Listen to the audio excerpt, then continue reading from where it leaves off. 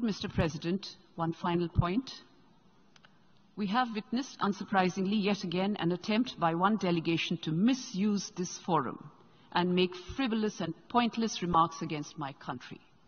Such statements deserve our collective contempt and sympathy for a mindset which repeatedly utters falsehoods.